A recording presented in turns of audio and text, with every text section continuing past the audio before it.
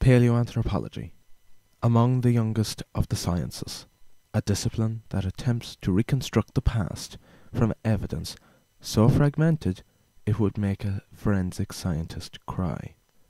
We have come a long way since the early days of paleoanthropological research in the 1860s.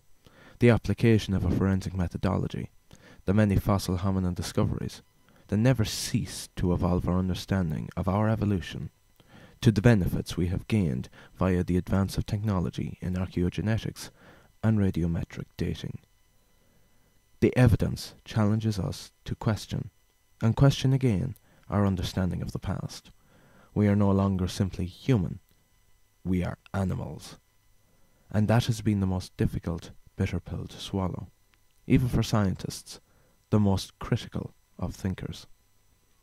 We are no longer as invested in trying to find that key hominin. We understand the value of extracting and interrogating every piece of evidence from the earth. Hominins are not separate entities in a landscape.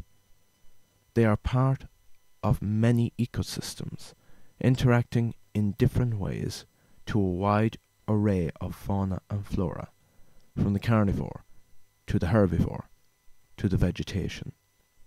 Paleoanthropologists know the value of plants to infer the type of climate, and they understand that biogeographic movement of fauna from one end of a continent to another can help infer hominin movements throughout the world.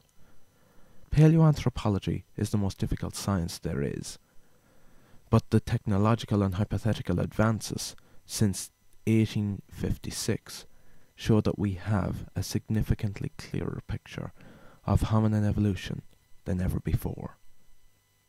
Much still needs to be learned, but that is what makes paleoanthropology exciting.